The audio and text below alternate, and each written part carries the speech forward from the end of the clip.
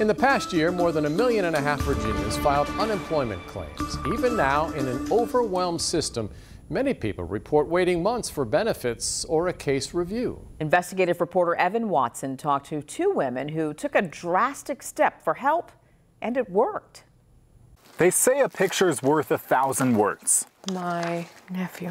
But when there's no money coming in, Thinking like right here, maybe right there. is it worth it? So I'm just printing out family pictures, something I couldn't even do before. Lakeisha Madlock's unemployment benefits stopped and she didn't know why. She waited 2 months. Welcome to the Virginia Employment Commission. Calling for help every day, nothing. Push came to shove and I had to. Madlock filed a lawsuit, a civil complaint in Norfolk federal court, requesting damages from the Virginia Employment Commission for a lack of response or resolution nor due process of claim for benefits. VEC reps called her back the next week and then every day until she received thousands of dollars in payments and back pay. Why did I even have to go that route? Madlock runs a Virginia unemployment-related Facebook page, one of many groups where struggling unemployed workers vent their frustrations and ask for help. It's where she got the idea to file in court because it had worked before. December 22nd, I protested, filed my complaint, and December 23rd,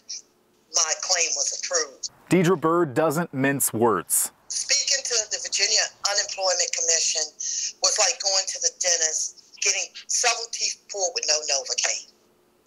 And that's putting it mildly. After losing her job at a law firm, she waited 4 months before suing for benefits. Only then did she receive an $8,538 lump sum payment. I knew, I said, if I had not filed that complaint in federal court, I would still be sitting here crying and waiting for some type of release.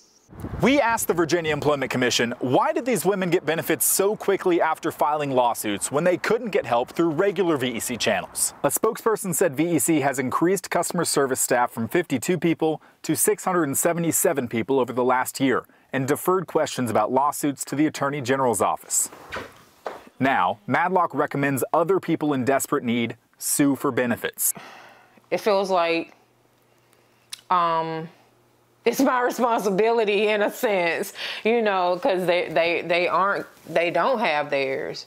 So I still feel like this huge weight. To get back to what matters most. How fast he grew up. In Virginia Beach, Evan Watson reporting for 13 News Now. Evan has been following issues with the VEC for months now. If you are having problems getting your benefits, send him an email or reach out on social media.